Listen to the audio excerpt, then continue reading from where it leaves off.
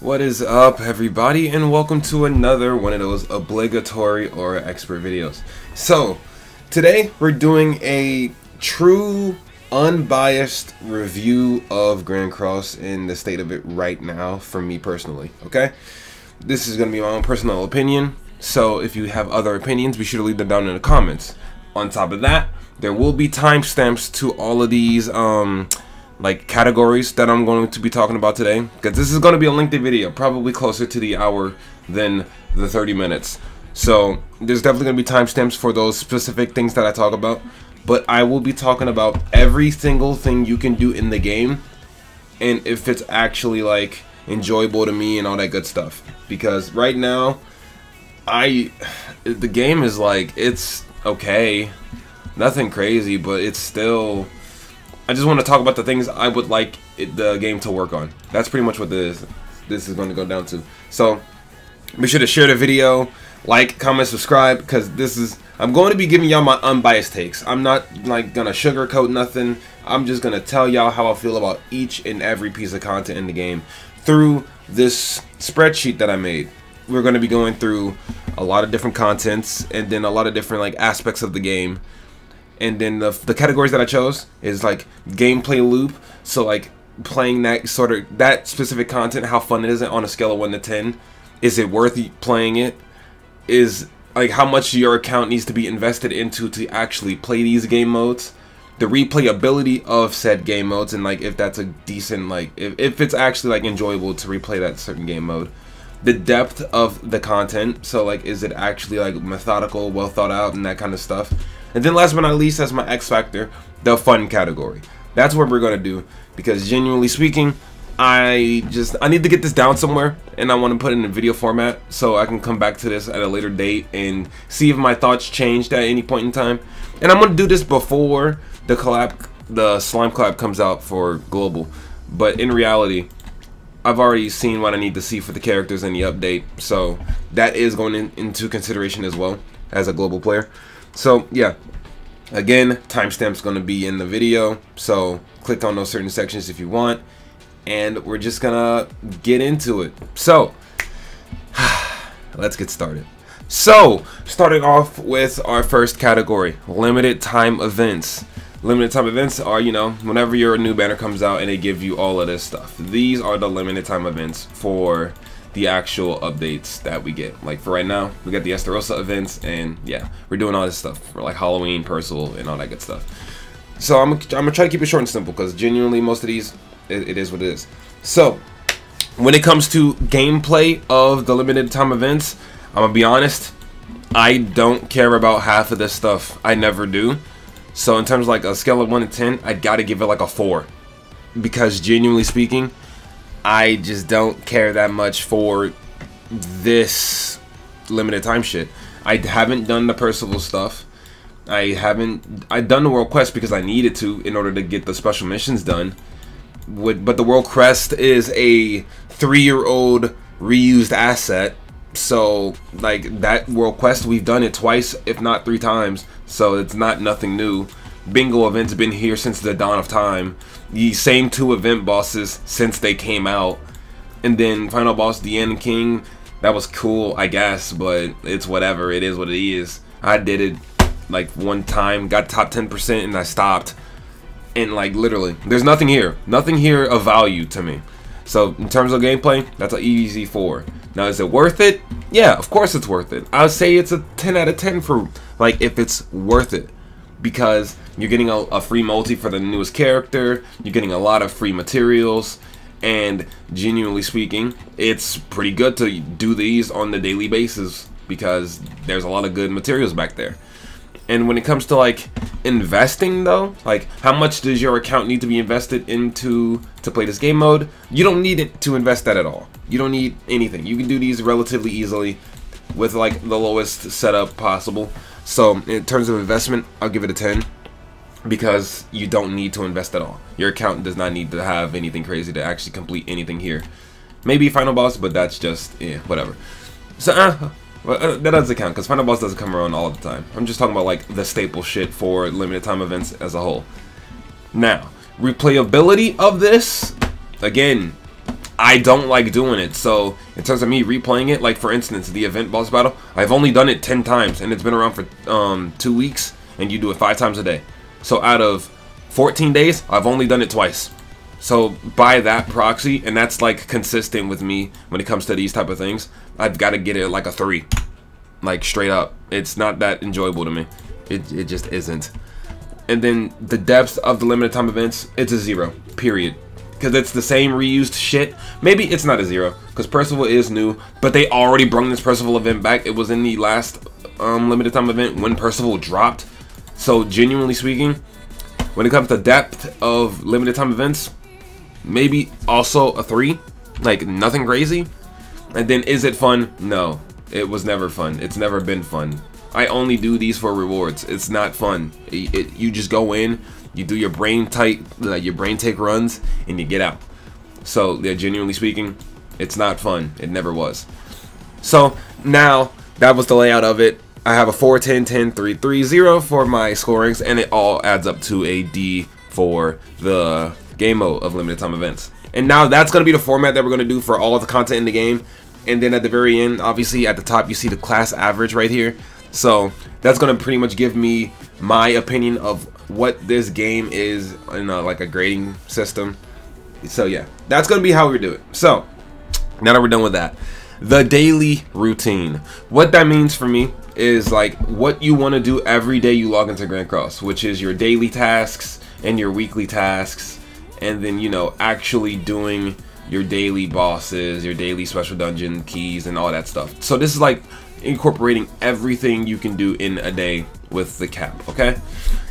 In terms of gameplay, the daily routine is not horrible. It's actually pretty enjoyable sometimes, but it's not perfect, right? Because again, it is what it is. So like in terms of gameplay of the daily routine, I can give that like a solid 7, because genuinely speaking, it's not horrible. And is it worth for your account? Of course it's worth. It's extremely worth it actually, because if you do your daily routine, every day, you can get 30 plus gems a week, and you can summon on those banners that you really want to summon on, and you can also keep up with your box, because genuinely speaking, you want to have your box built up so you can play all the content in the game has to offer and all that good stuff. And as well as that, you also get your account CC buff. So yeah, in terms of worth it, it's 100% worth doing, and it's actually not horrible doing the daily routine. Now, how much? Okay, I don't know why that happened, but how much of an account investment do you need to do the daily routine? None at all. You, at most, you just need like 1 or 2 decent teams built, and then you can just run through your dailies, run through your weeklies. I mean, you do need the teams for those certain game modes, but we'll get into that later, and when we actually talk about those game modes. But in terms of like your daily routine, doing dailies and weeklies, let's keep it at that bare minimum of dailies and weeklies. It's not that expensive. I'd say you need like maybe 5 teams at most, like at least, maybe, I don't know. But I'll give it like an 8 for investment of your, like how much your account needs to get up there. Because obviously, if you need no investment, you're gonna get a 10, and the more investment you need, the lower the number gets, obviously, because you want to have it be fair for everybody, new players included. Okay. Now, the replayability of a daily routine, it's a 10, obviously, because it's a daily routine. You want to be able to do it, and for me personally, I do it every day, or every day I remember to log in, and I just go with it. So I can give it a 10 for replayability. That's pretty simple. And then for depth, I think I'd say it's not that deep, because the dailies don't change. It's the same daily every day, and it's the same weeklies every week. So in depth, it's not that crazy. So I can't go over 5. So I'd probably give it like I'd give it like a 5. I think I'd give it a 5, like straight up, because the depth of it is not the craziest thing of all time. Now, let's see. When it comes to how fun the daily routine is, I'd say it's pretty fun. Because I like PvE more than PvP, so I'd say the daily routine for me is pretty fun, but it's still like no skill, like at all. It's just you brain rot going through all your tasks that you need to do for the day, and then at that point you do whatever you want. So I'd say for fun, I give it like a 7. I think a 7 is fair. Oh shit, there we go. I think a 7 is relatively fair for the daily routine, and I think I can live with that. Now, we're getting into something a little bit more different. Hero Arena. Hero Arena, I've done all my shit, so, you know, I can't really log in and play it. But Hero Arena is one of those game modes that I do enjoy. So, in terms of gameplay, I'm gonna probably give it like a 10 because genuinely speaking, it's not a bad game mode at all. It's pretty good and it's really enjoyable, and you can actually like play around with different teams if you're really bold enough. But like overall, it's not a bad game mode. Hero Arena is pretty good. So, and is it worth for your account? 100%. It is 100% worth it for the account because you get LR coins, and LR coins is like get your LR characters, and LR characters are pretty damn good. So that's out of the way. Now, how much account investment you need to do Hero Arena? A lot. So when it comes to the lowest difficulty, you need to have a 200,000 CC team, and not only that, you need to have 3 of them at least. So 3 different teams of 200,000 CC. It's not hard by any means. But, like, for instance, my free-to-play account is at, like, 8 or 9 mil, and I'm barely scratching, like, 250 with all of my main teams on my free-to-play account because I just play a weird... That's just my own gripe. That has nothing to do with how most players in that ballpark play. So, genuinely, it does require a bit of investment to do it on the low end, like, a little bit. And then on the highest end, you need, like... all the investment in the world. You need to have 15 million bucks CC if you want to do the highest difficulty going first type of deal. So in terms of investment, I'm gonna have to give it like a 7 because it is pretty deep on the high ends of it, and then on the low ends of it, it's not horrible. So I'd give it a 7 for sure. And the replayability, it's a 10 because honestly, you want to do it. There's no reason not to do it, and if you miss out on doing one of the weeks, you just kind of mess up your account as a whole. So I'm gonna give it a 10 on replayability for sure. And then depth of it all, it's not that deep. It's usually just the top meta teams of Guild Wars that they add in Hero Arena, and then it's in a 4v4 scenario because that's what Guild Wars is, and you just go from there. So in terms of depth, it's not that deep. So genuinely, I'd give it also like a 5 because yeah, it's not that crazy. And then how fun is it? I'd say it's a 10. Maybe a 9 because sometimes it can get frustrating when they give you like crazy teams, and then since in the higher ends you can't use links and you end up getting wiped because you made a mistake and you have to reset the entire thing. So I'll give it like a 9 for how fun it is, and then I think that's fair for like the overall gimmick of this thing. And now we talk about Labyrinth. I can't really log into it because the Labyrinth is, oh, not Labyrinth, Final Boss. Can't go into it because like Final Boss is already done. I placed 11%. Let's go. But okay, Final Boss gameplay wise, it's like it's decent. You have your 2 phases. There's nothing unique about it after that other than like the gimmicks of the phases themselves. But genuinely speaking, the gameplay loop is not crazy. So I'd probably give Final Boss like I think I can give it a 7 out of 10 as well. I think that is fair. Is it worth doing? 100%. It's a 10 out of 10 for worth, because if you score high enough, you get gems and outfits for characters. It's always worth it when you get stuff like that. Now, how much of an account investment you need? I'd also say this is around like a 7, because you don't need the highest amount of investment of your account to do it, but you do need a solid investment of your account to do it, you know? And replayability, maybe like an 8, because yes, you want to replay Final Boss as much as possible to get the highest score, and then also getting like the coins to buy the stuff from the shop. But it's not really that fun, especially when you can't auto it, so you have to actively make sure that you're doing the right stuff on the right turns in order to do it. So I'll give it like an 8 on replayability. Not even an 8, maybe a 7. Like a 7's fine with me. In depth, okay, so depth of Final Bosses are pretty deep sometimes, but after you do it the one time, you know what to do for the other 15,000 attempts. So like in depth, I'll also give it like a 5. Maybe I'll give it like a 6, just because the first initial attempt is always going to be the most fun when you're learning the mechanics of the final boss. But then after that, once you learn it, you just clear it, and it's easy from there. So yeah, that's my take on that one for sure. And then the fun, it depends on the boss. It really does depend on the boss. So I'm giving like a 7 for fun, because depending on who you're going against, it could not be fun. Like straight up, like Final Boss King in the end, it was pretty fun for a little bit, but it wasn't like crazy. But then you got shit like Final Boss, Tarmiel, and Sario. That one's a little bit annoying, so I wouldn't call that fun in the slightest. Now talking about our boy Labyrinth.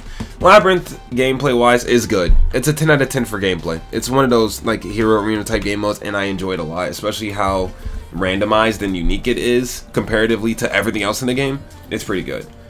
Now, is it worth doing for your account? Obviously, yes. It's always going to be worth, because it's got a lot of good stuff. LR coins sometimes, gems, Labyrinth outfits. Again, if they give you gems, they give you outfits, they give you LR coins, it's 100% worth it. 100% of the time. And now that I'm thinking about it, okay, never mind. I'm not going to change it. I'm not going to change anything I already fucked with, so it's a 10. I want to change limited time events to like 8, because really, you don't need to do it. And it's not completely worth it most of the time, but it is. Whatever. Anyways, back to Labyrinth. How much of an account investment you need? Nothing. That's the beauty of Labyrinth, because it does not calculate off of your account box. It is strictly level 1 characters in Labyrinth that are already pre-made, and you just go in. So investment, you don't need any. It's a 10.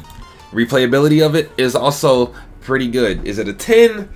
Maybe not. I'll probably give it like an 8, because sometimes you can mess up and then you have to reset the entire Labyrinth. It depends. It really does depend. But they have worked on the quality of life aspect of resetting and stuff like that. So that's why it's not really low, like a 7. So I'll give it an 8 for sure. The depth of the Labyrinth, however, that one's kind of hard, because like the Labyrinth itself does, like, it's just like Final Boss. Like the first attempt, it's always going to be the most fun, but then once you actually start replaying it and replaying it and replaying it, it falls off. So I think I'm gonna give it a 6, just like the Final Boss, because it's literally the exact same gimmick. And then in terms of fun, I'd say it's a 10. It's probably the funnest thing that they can do for the game right now in terms of everything I went through. Like, it's pretty fun. Labyrinth is fun. I will give them that for sure. And now next up we have SP Dungeon, Fort Soldiers. Fort Soldiers? One of the two. I don't know. But when it comes to Fort Soldiers, the gameplay loop of it, it's pretty bland. It's bland as hell. And not even that, you can unironically auto everything here. So gameplay wise, it's like a 4 at best. And a 4 is assuming that you don't have like skip tickets and you just want to go through it. Because at the end of the day, Special Dungeon can be cleared by any team. Gold can be cleared by any team. The Evolve and Enhanced stage can also be cleared by any team. And then the Battle event can be cleared by any team. The only thing that cannot be cleared by any team are like the limited time dungeon keys. The time limit dungeons, basically. Those are a little bit more like nuance, but that will come in when we talk about depth, I guess. But overall, the gameplay of this is all the same, and I give it a 4 because it's not that enjoyable. In terms of worth, a 10. This is one of those things that you want to add to your daily routine as well, just making sure you get your special dungeon keys out of the way as often as possible, so you never overcap and you just get your rewards that you deserve.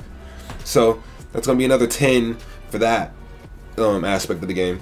And then in terms of your account investment, you don't need that much, so I'll give it like an 8, because the only thing you need to invest in is those time limit dungeons. Everything else is fairly easy to beat with any team you want, because the teams aren't that strong at all. Now replayability, again, you auto everything in SP Dungeon, so there is no replayability technically, but there, like, when it comes to, like, you know, doing it over and over and over again, you don't get tired of it, because again, you can auto everything. So I'd honestly give this a 10 for replayability, just because you can skip it. So depth, like, again, so this is where the time limit dungeons come in when it comes to depth, because these are the most deepest part of SP Dungeon, making sure you do your time limits all the time to get your SA coins or anvils or chaos fragments if you're one of those crack babies. Then the coin dungeons, which no one really does. It's a waste of time. Even though it's good rewards, it's a waste of time. So I'd say for depth, I'd probably give it like a solid 6. Like, I think a 6 is also fair for this one as well. Yeah, maybe not even a 6, maybe a 5. I think a 6 might be too high, because that's comparing it to Labyrinth and Final Boss, and it's not that deep with the whole first come first serve type of deal. I give it a 5, because yeah, that's the only bag that this game mode has. Now in terms of fun, it's not fun. It never was fun. It'll never be fun. So it just gets a 0 straight up. And that's strictly because at the end of the day, you can auto all of it. Everything here can be autoed. Someone just blew their horn. Like literally everything. So there is no fun to be had. You just have to go in and press a few buttons. Nothing crazy. Now, patrols. This is where the gameplay gets a little bit different, but at the end of the day, there is no gameplay. So for patrols, gameplay, 0. There's nothing happening here. You just go in and click a few buttons, and then the auto does it for you. Now, is it worth 10? Period. All the time. Because not only is this just giving you resources passively, it's also giving you crit damage and crit resistance gear, which is pretty hard to come by in like normal means of like equipment stages and shit like that. So patrols for worth, 100% worth it. How much account investment you need? 0. You need nothing. So that's gonna be a 10 there. Replayability, there is no replayability, but at the same time, you don't play anything, so it's a 10 because all you have to do is go in and click a few things, and that's it. This is literally the back of your mind. Most people probably even forget that patrols exist sometimes. The depth of it, there is no depth. It's straight up 0. There's nothing going on here. And is it fun? Again, nothing going on here. 0. So in terms of patrol, yes, it's an F rank like thing, but it's also really good. Like, don't get it twisted. Just because it's an F right there, because of the way that these are ranked, does not mean it's a bad game mode. Or it's not a game mode, I guess. But it's not a bad feature. Let's put it like that. Because, yeah, some of these are features. Most of these are game modes, but some of these are features. But we'll get into that when we get there. Now, let's talk about Deathmatch. Deathmatch is one of those game modes that is repetitive as hell. So, you know, it is what it is. But at the end of the day, deathmatches are really relevant for your box. If you don't do these, you won't be able to level up your characters. Now, when it comes to me personally, all of my characters are, bare minimum, already level 80. So when it comes to normal difficulty deathmatches, they're useless to me. Completely useless now. They have no purpose, but I do them anyway. So I only need to do my hell deathmatches if I want to really be, like, consistent in upgrading my characters. But overall, in gameplay, the death matches are pretty fun because it's co-op. You can have like a bunch of different teams you can use, and then again, co-op. I think that's like one of the fun things about games like this are the multiplayer aspects. Not PvP per se, more PvE. Because I like PvE games, Warframe and shit like that are my favorite games of all time. So like in gameplay, I give it like a solid 9 for gameplay. Just because like you can do a lot of different shit. I know nowadays it's only like 2 teams you can run and you can 1 turn every phase, but I still run into people that are like lower powerless than me, just started the game, and I find it fun using those random teams just generated by like, who do I want to play today? Oh, Terry, oh, Derriere, oh shit, oh Shin. Like, I like being able to just play different shit, not just using the main team and just going through it. That's just how I play the game though. I'm trying to find enjoyment in what I do. So, is it worth it? Of course it's worth it. That's how you level up your characters. Like, or awaken your characters, I should say. Now, how much of an account investment you need? You don't need anything. At most, you will need, like, to build them into it a little bit later, but you don't need anything crazy. So, I'm going to give that an 8 for investment, because it's not that deep. Now, in terms of replayability, again, it depends on how you play it. If you're just doing it for the 1 turn every phase teams, you're probably not going to enjoy replaying it as much as I do, because at the, like, okay, for example, right, let me just go over here, right, this is my team for deathmatch on hell difficulty. This is nowhere near the meta team, not even close. Like Red Demon, my Great Demon team, what is that setup? The team doesn't even make sense, because I'm just fucking around, I'm doing shit, I don't care. And then my, like, look at this team, look at these teams. None of my Belmoth and original demons are actual teams, but the other 3, they're jokes. You can use whatever you want and you can clear it with relative ease. So I'm gonna say for replayability, for me personally, I'd say it's like a 9, because I change my teams every like month or so. But for like the majority of players that want to beat it and beat it as fast as possible, they probably don't enjoy replaying this that much. So I'm gonna give it like a 7 for replayability, and I'll leave it at that. In terms of depth, there is no depth to it, except for like the held versions. But again, it's one of those situations, once you do it one time, you've done it all the times. So I had to give it like a 6 for the first attempt, and then you learn and then you grow from there. And now, are they fun? I'd say they're fun. I give it like a 7. I'm not gonna lie. maybe even an 8, but that might be a little too generous. But I'll give it a 7 for fun, because it's not a horrible game mode. It's just chill for me anyway. So, that being said, moving on to this bad boy, the Demon King. Demon King battle is cool. The gameplay is fun in some instances. I'd give it like a 7 for gameplay, and that's me being generous. Because like at the end of the day, it's just like sometimes it can be tedious, I'm not gonna lie. And then if you get the wrong ruling and you have to reset, it can be annoying. Now for your box, is it worth it? Of course it is. 10, because you get your True Awaken coins through this guy. And True Awaken gives you 1,000 extra CC per character. So keep that in mind. Now how much of an investment of your box you need? You need a pretty strong box to do Demon King on Hell difficulty. Even extreme difficulty, you need a pretty good box. So like you can't do this just hopping into the game and trying it out. You cannot complete this. And also you need like certain characters, very specific teams. So honestly, account investment, you need to have like a decent box. So I'm gonna give it like a 5 for investment, since it's very like, it's not whale heavy per se. I can't say it's whale heavy. I'm just saying it's like, you need to be deep into the game in order to do this boss fight. Because even still, you need to be at like episode 600 or so to even unlock Demon King battle as a content. So yeah, that already entitles that you need to be well invested. So I'm gonna give it a 5.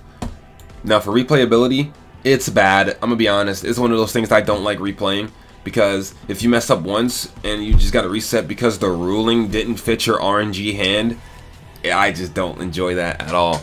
So I'm gonna have to give that one like a solid 4 for replayability. I don't like doing that. I do it once and I'm done for the week. I'm not using my coins to replay it over and over again, because I'm not that invested in, or nor do I care that much about True Awakening.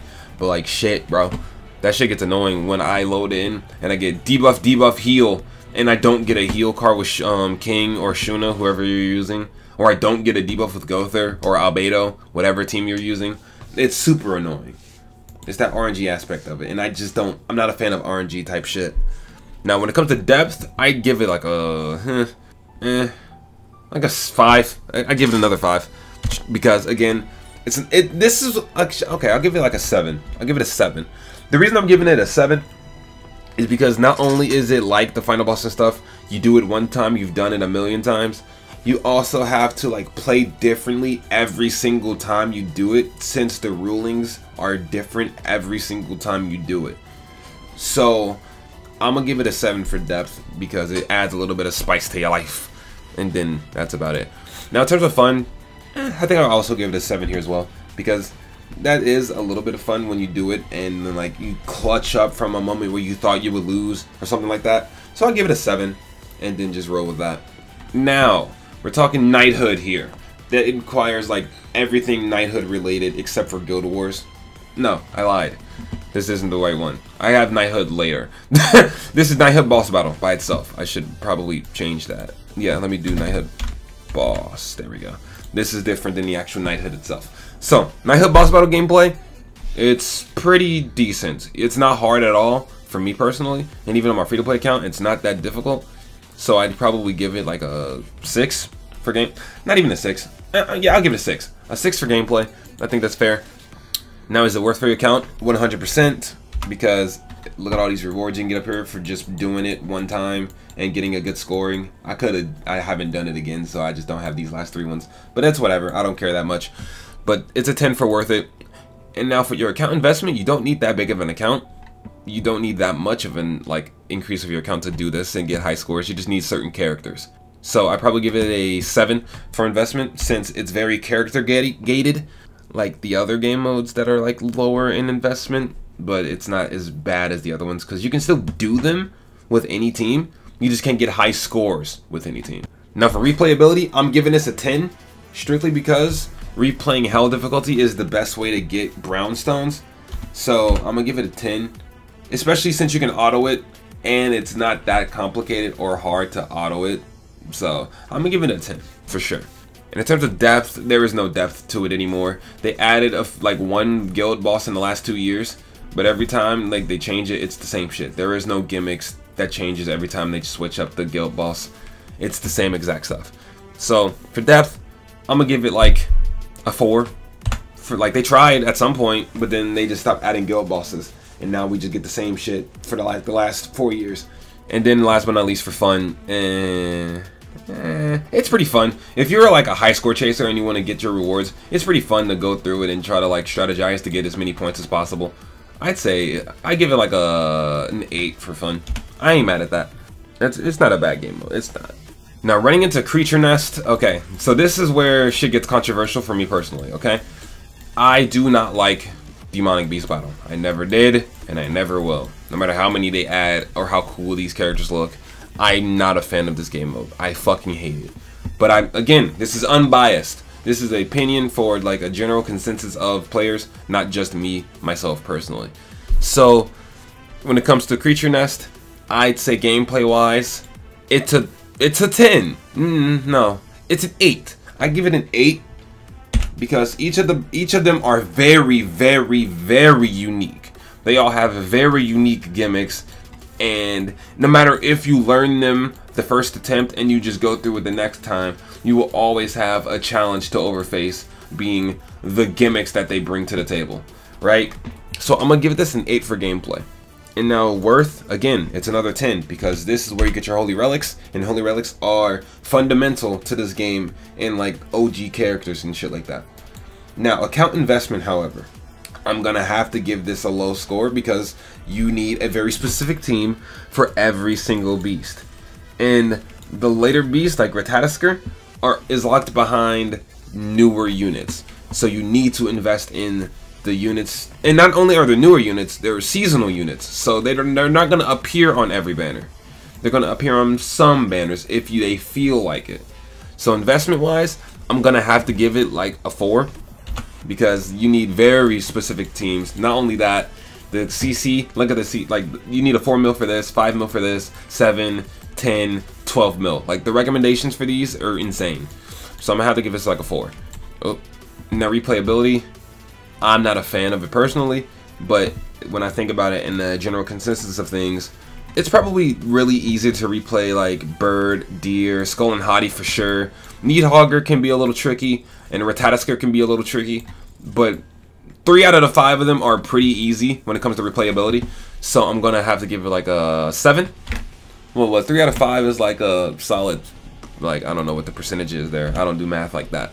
But I'm going to give it a 7 for that, and I'll let them live. Now, depth. I think this is the first game mode where they can get a 10 for depth because they genuinely tried to make something challenging. And yes, it is challenging, but they tried a little too hard, okay? It's still too gimmicky for my taste, but it is this is a really in-depth game mode for each and every individual that you have to fight. You have to fight all 5 of these characters very differently, and there is really no repeating strategy per the characters themselves. So I'm gonna give it a 10 for depth, and for fun I give it like a 6 because like the fun is my scaling. The fun is my only opinionated scaling. Everything else is just my general consensus of the game mode. But fun for me, it's not fun for me. It's not. I hate doing this. I hate it so much that I'm missing relics still. Like 27 out of 37. 13 out of 18, 9 out of 15, 9 out of 14, and I don't even have a fucking squirrel relic because I hate squirrel with a passion. So these things like this, I don't do them. So I'm gonna have to give it a 6. And now we move on to PvP. PvP is very interesting, okay? Because at the end of the day going in. But no, like PvP, they be trying, bro. Like PvP is the most mandatory game mode in the game, I would say, if you want to get free gems. But like they need to do more with PvP. It's the same shit all the time, all day, every day. You run against the same 5 teams and there's no like uniqueness to it. It's just not. Like we had leaks of them like actually trying to improve on PvP, like the weather conditions leak. If that would have came out, this game would have been so good. Weather condition leak was so fucking dope, and I was so excited when I heard about that, but that never dropped. Like in my opinion, they could have had like, if the map was nighttime, demons get a 5% basic stat increase. If the map was in the daytime, goddesses and Escanor get a 5, like something crazy like that would have made this game so much more enjoyable for me when it comes to the PvP aspect of things. But they just said fuck you and we're just gonna drop Chaos PvP every month. And they forgot about the 4v4 game mode. They came back with the mirror match one time in the last 2 years. So like whatever.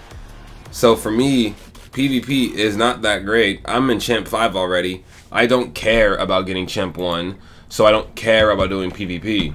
Like I don't. That's why my characters aren't built like that, for real, for real. I'm playing here for like the collection of characters that I like, which is the 7 Deadly Sins IP. That's really what that all comes down to. But for me personally, bro, PvP, I'm gonna have to give this like a 7, cause I unironically enjoy PvE game modes more than PvP, especially how dumb and unbalanced the PvP shit actually is. You can yell at me all about that shit in the comments, but like at the end of the day, I don't really care that much. I'm gonna be completely honest. I'm not a fan of PvP, and if you are a PvP fan, that's all you, bruh. You got it. I applaud you for playing PvP and running against the same 7 teams. Hey, bro, you do you. But I like it. I like diversity. I want to play with fucking Beatrice, but I can't do that because she's not meta. I want to play with fucking Roxy, but I can't do that because she's not meta. I want to play with fucking OG Meliodas, but I can't do that because he sucks and power creep is a beautiful thing. Like, I can't do what I want to do in PvP, so I don't care. Now, is PvP worth it for your account, however? 100%. Gems, baby. That's all PvP is, except for our geared is a different story.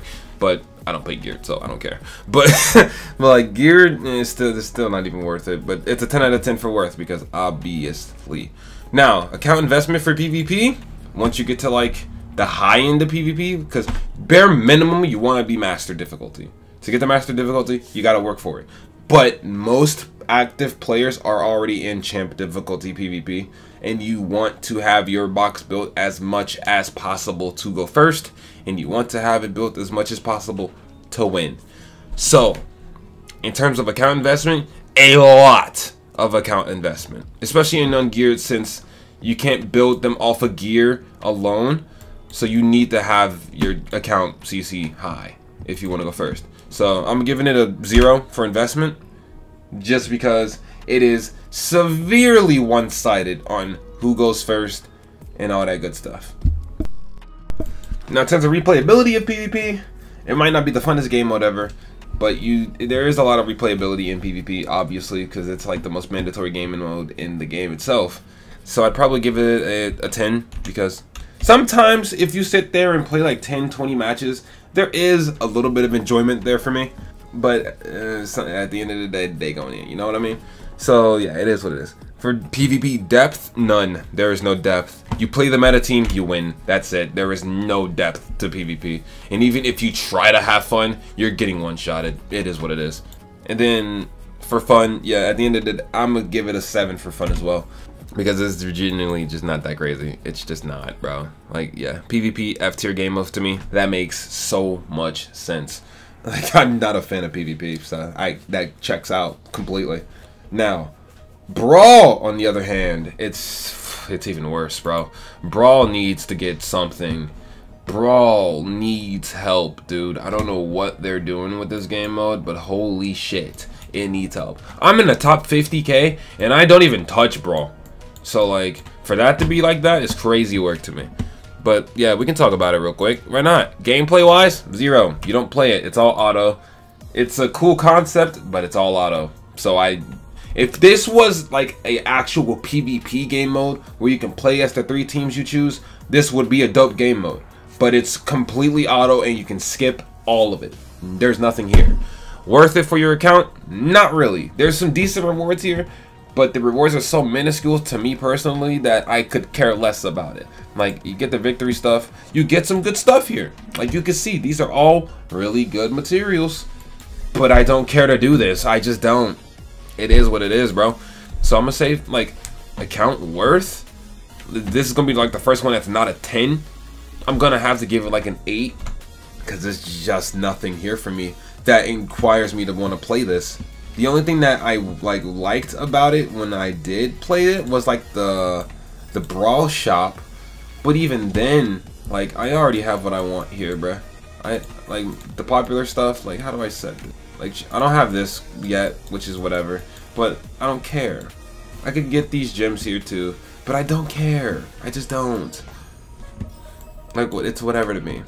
It's probably good for somebody else, but I don't care. I just can't. Now, how much account investment you need for this? Again, it's a PvP game mode. You want to have as much investment as possible. You don't need that per se, but the more you have, the better. So unlike PvP where it's 0 because you dead ass need a high box CC if you want to go first, on this side of the field, I give it like a 4. Because your account doesn't need to be that crazy. You can just score high or get 3 good teams and just go from there. You don't need to be insane. You want to go first? Yeah, but you don't need to be as insane as actual PvP because you're not playing players, you're playing bots. Another replayability, that's 0 because again, you're not playing the game. The depth of it, they had an idea, they kind of fumbled it, I'll give it a 4. And then for fun, I mean, when you do it, there is some fun to be had in Brawl. If you have like 3 teams and you're just watching to see how your teams play out, sometimes it can be fun. So I'll give it like a 5. But that's as much as I can do for that, bruh. It's still an F tier game mode at the end of the day. It just is. Now, when it comes to training grotto, training dungeon, I haven't done it yet, which is crazy. But like training dungeon, they just updated it so you can auto clear everything for free. Or not free, for auto tickets, you know? You can do all of it. So, gameplay is now officially off the table. But for me personally, I can still have to do it because if I auto it without 5-starring the other ones, I only get level 1 rewards and not level 4. So, gameplay wise, like a 3. Like a 3. Like, it was a good idea. But now they made it so you can just skip through it completely. So I'll give it a 3. Now, if they never added this bulk clear thing, and you actually have to do the Amber Illusions and fight your own teams, because I do like that gimmick, I would have given it like a 5 or 6. But since that's taken out of the game completely now with the bulk clear, 3. Now, is it worth it for your account? Of course it is. You get anvils, you get hammers, and you get UR engraving stones. Again, more good stuff you need to build your character box. Now, how much account investment you need? You don't need anything. That's the good thing about this, because you can clear these based off of your own preferences and not the preferences that the game sets for you. So for investment, you don't need that much. You can go in day 1 and do this level 1 and shit like that. Maybe not day 1, but maybe that was a little bit excessive. But you can go in relatively low, like starting the game, and you'll be fine doing level 1 and getting materials through that. You'll be fine. So I'm giving it a 10 for investment. Replayability, I do find this game mode enjoyable when it wasn't just bulk clear. So I'd probably give it an 8 before, but now that you can clear it, I'd probably give it like a 6. Like, I think that's fair.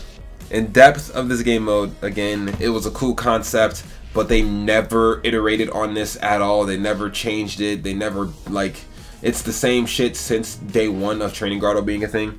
So I'll give it like a 4, just like Brawl, because they haven't changed anything about it other than just making it easier to clear.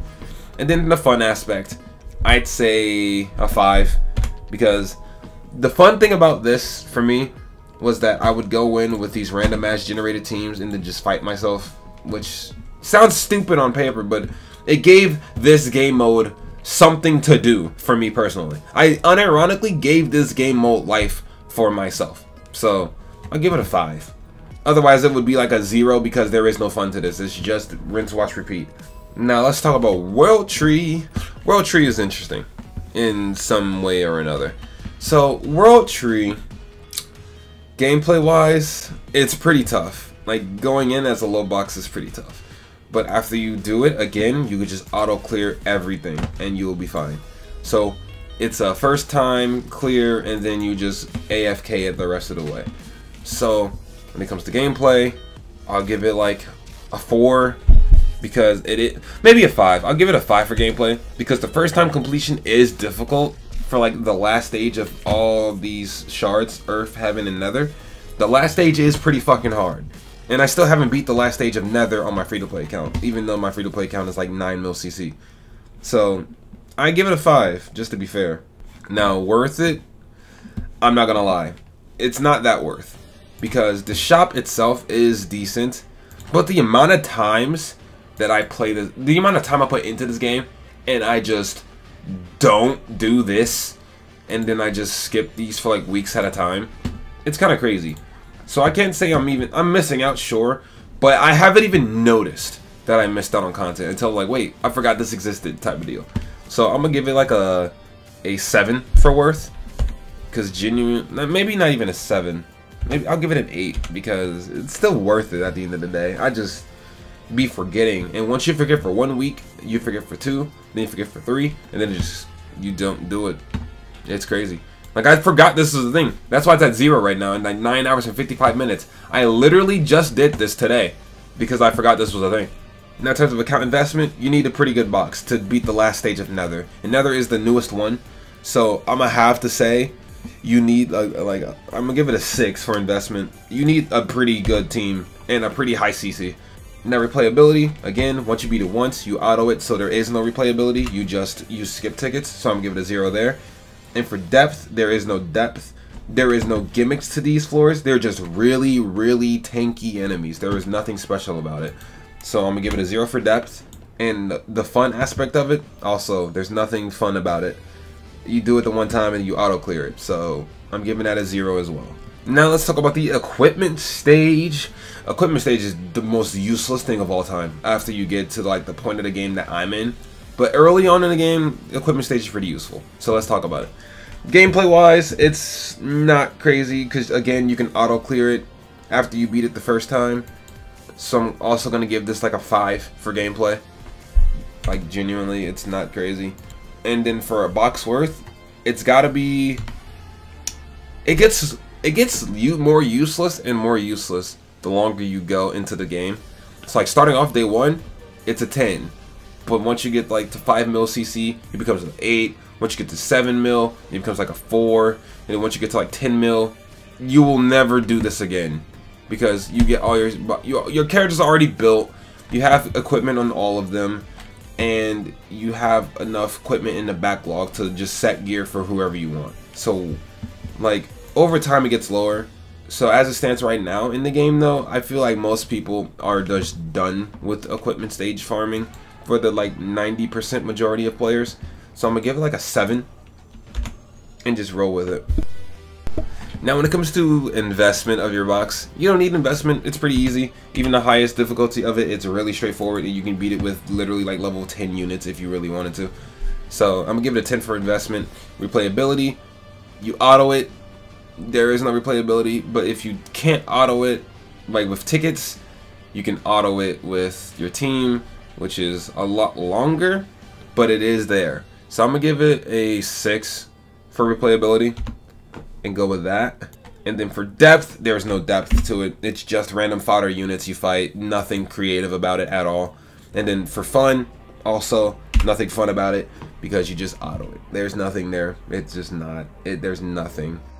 So now we get to like the actual most useless feature in the entire game right now. Reverse stage. This is a cool concept, really good. I still need to complete my reverse stage 3 and 4 season, or season 3 and special, but it's a real cool concept. They just haven't done shit with it, bro. It hasn't been updated in 2 years. Nothing has come out of this. And then once you complete it the one time, you get all your rewards and your stars, you're done. You will never look at this again. So like, I still need to do it myself, but I'll do it on my own pace because I don't care that much for this game mode. But for gameplay, what they had here, it was so good. Like, it's just the main story, but in reverse. You're playing from the enemy's perspective. It's such a good concept. They just haven't finished the story. Like, we're only like they just didn't finish the story. It's that simple. So for gameplay, I'm gonna give it like a 5. Maybe even a 7, or I mean a 6, because it was a good idea. They just haven't touched the damn thing. Now, is it worth for your box? I mean, yeah, you get good rewards here. Like, you get gems, you get SSR tickets, and like that's it. That's it. You get gems and SSR tickets, but that's pretty good because gems will get you SSR characters. SSR tickets do the same thing. So I'm gonna give it like a 10 for worth because it's a one-time deal, right? You do it once and you never got to look at it again. So it's definitely worth your time, especially if you have these villain characters built. And then for how much account investment you need the villain characters built, which let's be real, most villains in the early stages of Seven Deadly Sins in the Grand Cross universe are not that good in the game. So you're wasting materials building them. Like people like the Weird Fangs, OG Jericho and Gila, the Commandments. Like you're wasting a lot of materials building these characters that you need for reverse stage. But it's something. So investment, I'm gonna give it like a 7. Because you don't need to have them highly invested. You just need like probably a UR piece on them, and they'll have enough CC to go first, and you can just go from there. Except for Season 3. Season 3 is kind of fucked. We ain't gonna talk about that. That ain't my job. Now for replayability, there is none. You do it once, you never look at it again. So that's gonna be a 0 for that. Depth, again, this was a good game mode. They had something here, but they just stopped it doing it. So I'm gonna give it a 7 for depth. Because that's actually a unique idea, playing as the enemy, going through the story in a different sort of manner. That's cool in my opinion. And then for fun, I'm gonna also give it like a 7. Like it's not bad. It's not. They just kind of gave up, bro. It's crazy. Now then, let's talk about the main story of Seven Deadly Sins in the game. Gameplay wise, it's pretty good. I'm gonna give it like a 7. Not even a 7. I'll give it an 8 because I do like the storyline in Grand Cross, even though it's just a story, but I'll explain that later once I get done talking about it. But like the story itself, gameplay wise, yeah, it's an 8. Now, is it worth your time? Of course it is. You get a lot of free gems, a lot of good materials, and early on you get a free SSR Deanne. Free SSRs, remember the days. But anyways, yeah, it's definitely worth your time. It's easy, it's doable sometimes, and it's fun sometimes. And so for your, how much account investment do you need, right? Now that you're in the later, like, again, it's one of those things just like, World Tree and equipment stages and, like, Creature Nest. You need a lot of investment to actually get through the story. But the story is paced in a way where, okay, Hawk, you need to be quiet. The story is paced in a way where the enemies get stronger and stronger every episode. And you, by proxy, should be getting as strong as the enemies, if not stronger than the enemies in every episode. That's how the game is structured when it comes to the storylines. So, in reality, your team should always be, if not like a little weaker, a little stronger than the actual boss itself for the story. So I'm not going to penalize it too much for how much investment you need in your account, because it walks with you in terms of like building your box. So I'm gonna have to give it like a 7 for investment, or maybe even a 6, because it does get kind of crazy after like the Demon King shows up. It gets a little wild. So I'm gonna give it like a 6. Replayability though, 0. You don't replay the story. You can, but you shouldn't, because you don't get rewards for it, you know? So we're not even gonna talk about that. And then the depth, it's the story of Grand Cross. I love the story of Grand Cross. The depth of it is a 10. The animation in the game is better than the anime any day of the week. So I'm gonna give it a 10 for depth, which is, it's been a while since I gave something a 10. So yeah, I'm gonna take that one and run with it. And for fun, I'm gonna give it like an 8. Like it's fun. You're walking through the storyline again, and you have to use certain characters to beat certain characters. I enjoy that type of content, and I enjoy the storyline of Seven Deadly Sins. I'm gonna give it a 10. It's that easy. Now when we talk about the Ragnarök Story, however, oh boy, Ragnarök Story is a joke, bro. It's cool. I see where they're going with it for now. I've done all the chapters. I know up there you can see I haven't done all the chapters, but I've done them on my free-to-play account, okay? Relax. Because I'm still planning on making a Chapter 8 cutscenes video. That's why I haven't touched Chapter 8 yet on my main account. But overall, the storyline gameplay is the exact same as the main story. I'm going to give it an 8 for that. Is it worth it? It's the exact same as the main story, so yes, it's worth it. The investment, you don't need that much investment for the Ragnarök storyline as much as you need for the main storyline. So I'm gonna give it like an 8. As long as you have the Ragnarök characters built, which apparently we're just getting Ragnarök characters left and fucking right, you should be fine. Because again, we're getting a new Shin after the Slime collab. I don't know if y'all heard that, but I heard that leak somewhere in the Twitter sphere that we're getting Shin for the next character after collab. So yay! But replayability, also 0. It's a story. Depth, the story of Ragnarök is interesting, but it's not captivating. So I'm gonna give it like an 8 for depth. because I'm still trying to figure out what they want to do with that. In terms of fun though, it is pretty fun, but I'll also give it an 8 as well. So we'll see how that turns out once we're getting more into the story of Seven Deadly Sins and see what they do there. Now the Catastrophe Story, oh brother, that's just a cash and grab, bro. I hate it with a passion, but again, we're just gonna run through that shit. All right, gameplay is the same as story. It's an 8. Is it worth doing? Of course it is. You get 30 gems at the end of the chapter. Now how much investment you need? You don't need that much investment. I think you need less investment than Ragnarok, so I'm gonna give it just a 10 because I don't think you need that much investment to do it. Because I think most of the fights in the Catastrophe Story are like event fights, so they give you the character that you need to do that fight. Replayability, that's a no for me because there's nothing to replay. Depth, the story is less interesting than Ragnarok, that's for sure. So I'm gonna have to give it like a 5 because I don't care about the Catastrophe storyline at all. And then for fun, a 7. It's not as fun as the other two, that's for sure. So I'll give it like a 7 because you're just facing a bunch of characters that you've never seen in your life, like straight up. Now we're here at the actual Knighthood itself, this little content slice of life shit. Knighthood gameplay wise, it has Knighthood boss battles, it has guild wars, that's about it, right? But Knighthood as a whole, it's good, bro, it's good. I'll give it like an 8, maybe even I'll give it a 9. I think a 9 is fair. It's almost perfect, I just have my own gripes about it. Now, is it worth being in a Knighthood? 100%. 100%, unless you're in mine. My Knighthood fucking sucks. By the way, if you need a Knighthood and you want a fun one, bro, just pull up in King XDN. My Knighthood is offering spaces. We got 5 slots left, and we need help bad. Like, really bad. But, yeah. So, how much investment do you need on your account? You don't need that much. Or at least, most guilds are casual, but if you want to play, like, Guild Wars and shit, it goes crazy. So, I'm gonna just give it, like, a 8. For investment, because you don't need that much. You just need to be able to, you know, beat Knighthood boss and participate in Guild War if your guild is doing that type of stuff. My phone just rung. That was not ideal. So yeah, replayability of Knighthood stuff, it's pretty good. I'll give it like a 7. They got stuff to do in Knighthood all the time with the Knighthood tasks and the Knighthood orders. You always have something to do for your Knighthood, so I'd give it something for that for sure. And the depth of the Knighthood, I'll also give it a 7 there as well. It's nothing extreme, it's just a decent at best. And Knighthood fun, I'd say being in a Knighthood is pretty fun. I'm gonna give it a 10. Knighthoods are cool if your Knighthood does what they need to do. Cause like I love interacting with my clan mates and shit like that. But if we're not doing our things, checking in every day, then it gets a little bit annoying. But overall, being in a Knighthood is beautiful. I love everyone in my Knighthood. It's great. I love that shit. But yeah, that's that.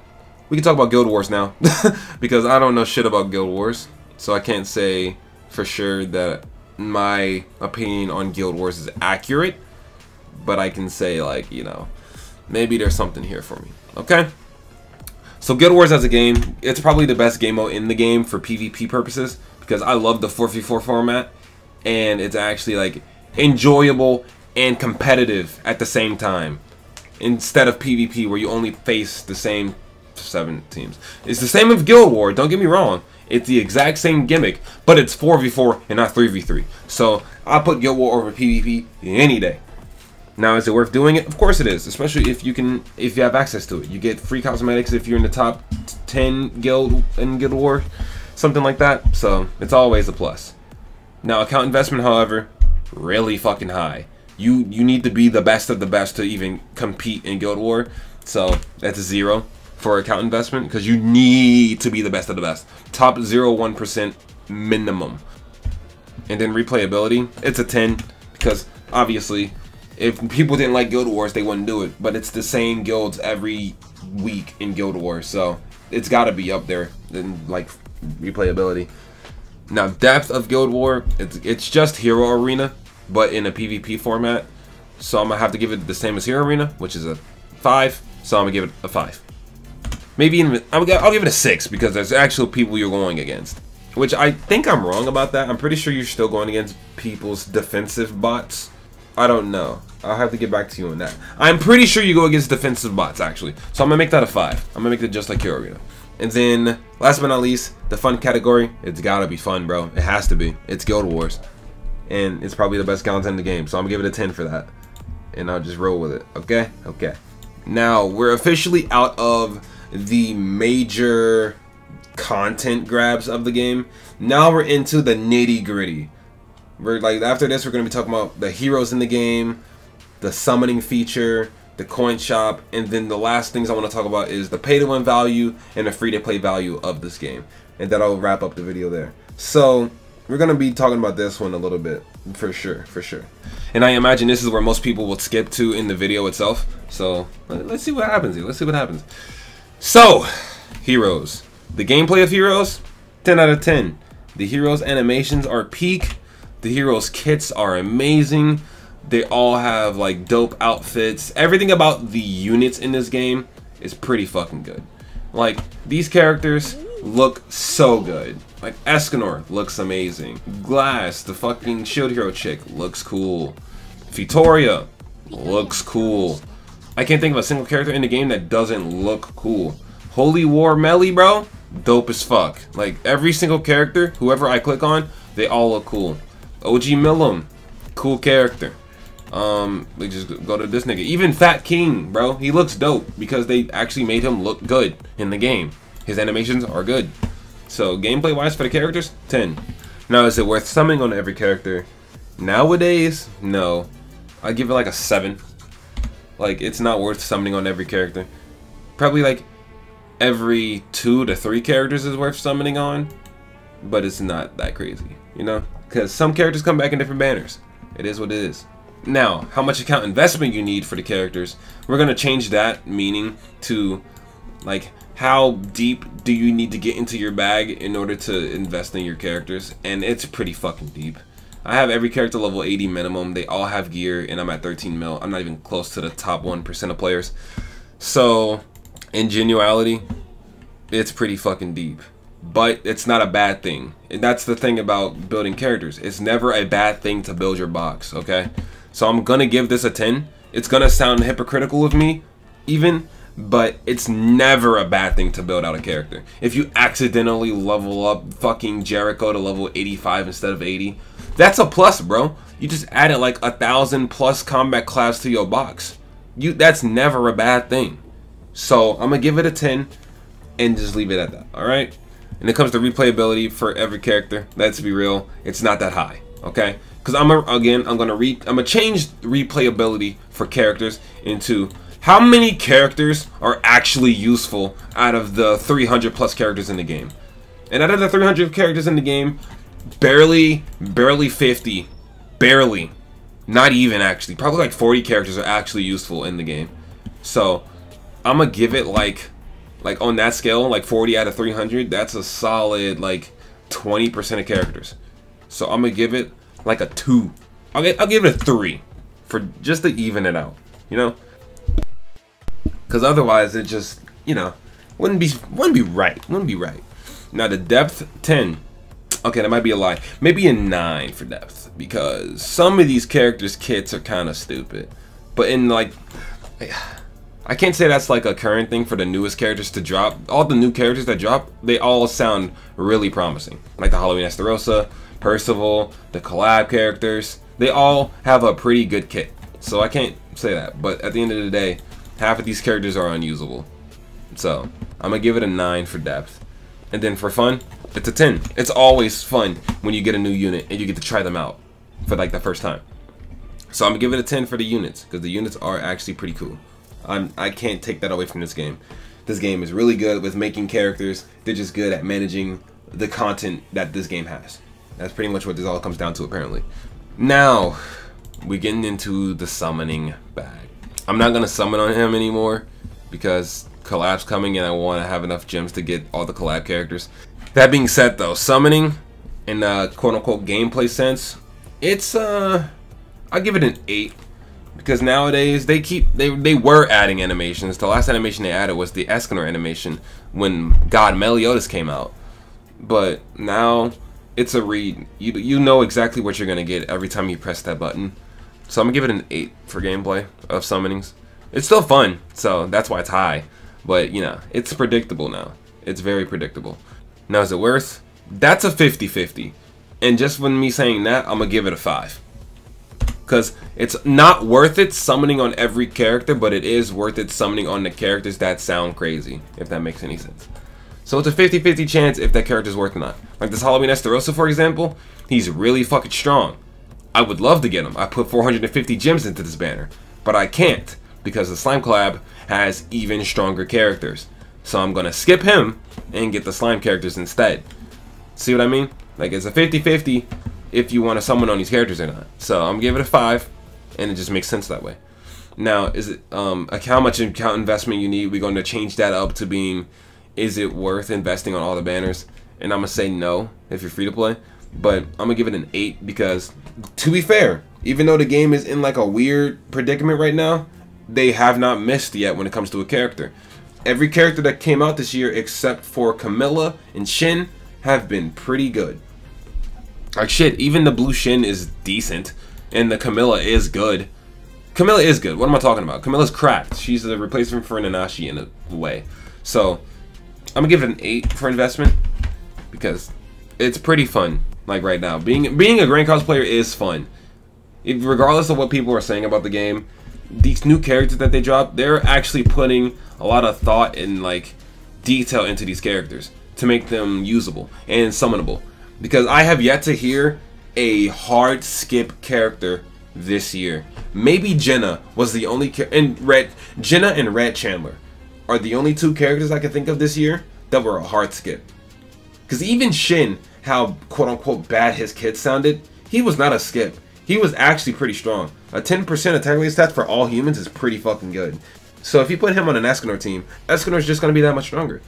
Escanor, Arthur, Shin, crazy. So I'm going to give it an 8. And then for replayability, it's a 10 obviously because people are always tempted to summon on every single banner. So they're going to replay the banner, like putting this in the quotations, they're going to replay the banner, they're going to resummon on every banner that drops, and they're going to keep trying to get the new character. So duh, replayability, 10. Now depth, I'm going to also give it like I'm going to give it a 9 for depth because again, a lot of characters have not missed.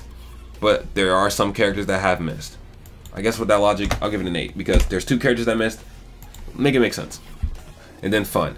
Of course it's fun summoning for the new character. It'll always be fun testing your luck, seeing if you can beat that 3% rate and then that 0.5% rate, depending if it's a festive character or not.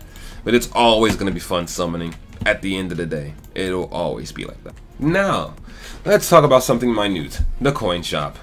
The coin shop is very, very, very weird, but let's talk about it, okay? This is what we're gonna do. Gameplay the coin shop, I'm gonna be honest, it's not that useful because a lot of coins here are used other places. Like with me, I have most of my characters 6/6. That's why I have 65 coins because if I click on it, every character here is maxed out. There are no coins, or except for these ones. I'll put them on later. But most of my coins have not been used because the character is 6/6. So when you're building up your box, the coin shop becomes more useful because then you have a lot of free coins you can just throw at stuff. But until you get to that point, you don't want to look at the coin shop other than stamina pots and PvP points, and then the brown stones. That's it. So for like gameplay, I'm gonna give it like a 2 because the coin shop just ain't that crazy. Now is it worth? Yeah, I give it like an 8 for worth. It's pretty worth it, but again, you have to like get to that point where it becomes worth it, because if you're using your coins early on in your game and you're just wasting your coins buying stuff like this, your box is never going to get crazy because a lot of CC comes from duplicating your characters. I'm just saying. And now when it comes to investment, again, this comes way later in the stage of your life, so I'm gonna give it like a 4. I'm gonna give it a 4. In the replay value, which I would translate to how often you want to buy stuff, like the every day or every week you want to buy the stones, every day you want to buy use your friendship coins to buy stamina pots. You want to make sure you like always stack up on these. So I'm gonna give it like a solid 7. I think that's fair. And then the depth of the coin shop itself is not that deep. It's not, because again, a lot of the stuff you don't want to waste your coins on. So I'm gonna have to give it like a 4. Nah, I think 4 is inconsiderate. I'll give it a 6, because like half of the stuff is pretty good. You just don't want to waste your coins too early on the stuff. And then for fun, we're gonna just translate that over to, like, I don't know. How would I describe fun in buying a coin shop, right? It really isn't much you can say about it other than it'll be worth it eventually when you have 100,000 fucking coins. So I'll give it like a 6 again, because they got just to build up to it. Like the earliest part of your game though, it's not gonna be fun looking at this, and then you're gonna be wasting your coins. And you're gonna like, oh my god, my characters aren't 6/6. What did I do? You wasted it here. You probably pulled a lot of characters, and then you ended up buying these Super Awakening coins because you needed it or something crazy. So yeah, I'm gonna give it a 6. And now for the last part of the video, or second to last, we're gonna talk about pay to win value and free to play value. We're gonna start with pay to win first. Pay to win gameplay wise, like, so this is pretty much biggest box ever versus, like, you know, boxes that are keeping up with pay to wins, if not like doing a little worse. But pay to win value gameplay wise, oh shit, didn't mean to do that. It's a 10. It's a one flat out 10. If you put money into this game, you're gonna have a good time. It's just that simple, because that's the nature of gacha games. The more money you put, the more addicted you get to the game, the more you want to play the game, the more you want to dominate in the game, and it just domino effects from there. You always want, if you put money in the game, you will always have a good time, unless you're just like hypocritical, not hypocritical, a narcissist. That's what I meant, or a masochist. One of those motherfucking words. I don't know, but pay to win value, 10 out of 10. If you put money into the game, it's a 10 out of 10 game. Why is this? Okay. I don't know why that wasn't centered. Okay, I don't know why that's not centered. I think whatever. Anyways, is it worth putting money into the game? Not really. You can do a lot of stuff as a free-to-play. You can get almost every character free-to-play, but you cannot get every character 6/6 as free-to-play. So I'm gonna say 6. It's like a 6 for if it's worth being a free-to-play for this or not. I think that is very fair, and we can just leave it at that. Boom, there we go. I fixed it. Now, in terms of account investment, obviously, you want to, if you're putting money into the game, you're investing a lot of more resources than you need to make this game playable for you. So it's gonna get a 0 for investment, obvious. But as the value of, I guess I can't get a 0. Yeah, right? Because it's all about value, right? If you put a lot of money into your game, your box is gonna skyrocket. So investment wise, it's pretty fucking high. Never mind, it's still a 0. What am I talking about? I'm contradicting myself again. I keep forgetting. Yeah. If it's high investment, it's low on scoring. So yeah. Replayability of like pay to win value, we're gonna skip that over to like how often would you play as a pay to win? You'd play every day. You play every day. So I'm giving that a 10. You will not skip a day. You will not skip leg day. You will just be in the fucking lab cooking every single day. Now, when it comes to depth of the value of it, it's pretty bad. It's pretty deep. It's pretty deep. Because as pay to win, you can be in the best guilds. You can participate in guild awards. You can get the guild award outfits. You can be in the highest rank of PvP. You can clear creature nest a lot faster. You can do final bosses, get higher scores than other people. You can get higher scores than other people in the labyrinth. You can do all types of shit when it comes to the pay to wins. You can just be at the top of the leaderboard just for putting $50 more than the other guy. And that'll bump you up from like the top 10% to top 6. It is that is. So for depth, I'm gonna give it a solid 10 as well, because it's really deep. It's really deep. And then fun, I wouldn't say being a pay to win is fun, because I used to be pay to win. I stopped being pay to win once Gother came out, like You Are Gother. That's the last time I put money into the game. But as a pay to win, bro, I enjoyed this game way more than I do now as a free to play. That's for sure. So I'm gonna give it like a solid 10 for pay to win, or not even a 10, because there is some stuff that's gimmicky or grimy. So I'll give it a 9 and roll with that. And now for the last page, free to play value, boys. This is what y'all came here to for me to talk about. Unbiased opinion on the free to play life of Grand Cross. Okay. Gameplay wise of a free to play, 6. Because there's some stuff you just struggle with regardless if you're free to play or not. Like, if you're free to play, you're gonna struggle with it regardless, is what I mean to say. The only way you're not gonna do that is if you're a high-end free to play, which, like, I just became free to play, right? I'm at 13 mil. I know at least 2 or 3 other free-to-play players that have a higher box CC to me because they're way more dedicated to the game than I am as a free-to-play. So, genuinely speaking, I'm gonna give it a 6 for gameplay because it's a struggle bus being free-to-play, bro. Trust. Now, is it worth being a free-to-play? Of course. Of course it is. You save money being a free-to-play. Of course it's worth. The hell? Now, account investment, however, I'm gonna give it a 10 for account investment. And the reason why I'm giving it the opposite of pay to win, right? Pay to win requires money to get to where you want to go. That's not worth investing, bro. In a mobile game or a PC client game, it's not worth investing. But if you can get to the levels of a pay to win as a free to play, your worries are out the window. You're chilling, bro. You're in a good nirvana mind space. I'm giving it a 10.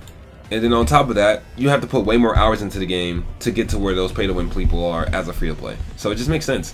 And that also falls into replayability, because that also would get a 10. Because that means you're on a game not only every day, you're on a game like every other hour of every day. You making sure you don't overcap on your stuff. You're making sure your characters are built up nicely. You're making sure you're saving your gems for the right characters. You're playing the game smart. And so how deep does a free-to-play bag go, however? It's not a 10 like pay to wins because pay to wins can summon on every banner. Free to plays don't get that what's the word I'm looking for? That nuance, I guess. You have to pick and choose. So I'm gonna say for the depth of a free to play, bro, it's got to be like a 6. Because you have to make your choices wisely. Otherwise, you're gonna mess up like I did. Because I have 100 gems going into the collab when I could have had 550 and I could have did a rotation on the collab banner. Like, you see how that makes sense? Like, I wasted 450 gems here for a character I don't even have. That was the bad decision. You don't want to be like that. You don't want to do that. Because I was going to keep summoning on that banner, but then they announced the collab, so that's why I stopped. Because I was going to get Esterosa regardless of who they came out with next. But it's a collab, so you cannot miss out on those limited characters. And then last but not least, as a free-to-play, is it fun? Now, that really depends on the person you're asking. But for me personally, I'm gonna say as a free-to-play, it's not that fun as it was as a pay-to-win because I'm not putting as much time into the game. But it's the same gimmick overall. So I'm gonna give it an 8 for fun, in my opinion. And we're just gonna let that rock, okay? I think that is very fair, and it's very valid. And now with that being said, we are done, okay? We are completely finished with our tab here. Everything has been ordered as follows. And now, let me see. Can I sort? No. So we graded everything. And so the last part of this video, I'm gonna like go through all the grades, the letter grades that the chart gave me as to like an opinionated, and I'll see if it's true or not in my actual opinion. And then we'll just go from there. So overall, I'm calling this game unbiased as I am in this video. Because I swear, I could have just said, oh, this is great, this is great, this is great, because I do love the game. But I see the flaws. I'm not blind, I'm not stupid. I see what's wrong with the game. Even though I play the game every day. I still love it. I'd say it's my favorite gacha game of all time. But that doesn't mean it's the best gacha game of all time. You know what I mean? So overall, the game itself is a D tier game. And honestly, truthfully speaking, I can see that. I can 100% see this being a D tier game because the devs don't care. That's been a running joke for years now. The devs do not care about this game. They're just throwing out OC characters left and right, and it's just ruining the game. There were more OC characters in the game than 7 Deadly Sins characters. Make that make sense, bruh. So, as limited time events, as an F tier, that makes sense to me. Yep, that makes sense. I don't like them. That makes perfect sense. Daily routine being a C+, yeah, that also makes sense. I follow that completely. Hero Arena being a B tier game mode, that also makes sense. Final bosses being a C tier, that makes sense. Labyrinth being an A-, yeah, I do like Labyrinth a lot, so that makes a lot of sense. Special Dungeon being a D tier, that makes sense because you don't play anything, you don't do anything in Special Dungeon, except for the, you know, other stuff.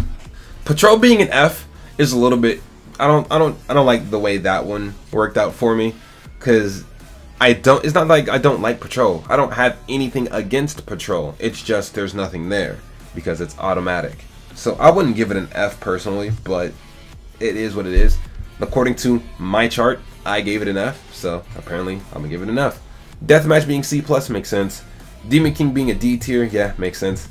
Knighthood being a C, Creatureness being a C, both make sense. PvP and Brawl being an F tier makes so much sense, bro. That shit's lame. It is. Training Grotto being a D makes sense. World Tree and Equipment being an F makes sense. Reverse Stage D tier makes sense.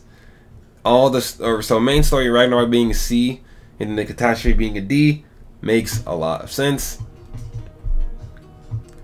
Knighthood as a gimmick being a B tier thing, yeah, I do like it a lot. Knighthoods are cool.